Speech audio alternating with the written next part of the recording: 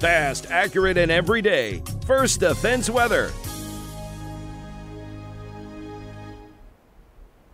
A good Saturday morning, everyone. I am forecaster Andrew Stevenson with a look at your weekend forecast. Let's take a look at the weather headlines. This is what you need to know for the weekend and going into next week. We have another warm and humid weekend out there with it, a chance for a few showers and thunderstorms.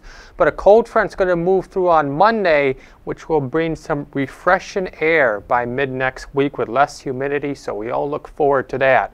For the weekend, a chance for a few showers and thunderstorms each day in the afternoon. Temperatures in the low to mid 80s out there. Some places getting closer into the upper 80s. Dew points in the upper 60s to lower 70s. So it's going to be another sticky, uncomfortable weekend out there. So make sure you get somewhere with air conditioners and get those fans going and try to stay cool and drink plenty of water when you're outside. We have that cold front moving through on Monday with a few showers and thunderstorms behind that cold front. Look at that. Tuesday, Wednesday, Thursday, temperatures in the mid 70s, mainly dry, cooler, and less humid. Let's get through the weekend and then look forward to next week with the cooler temperatures.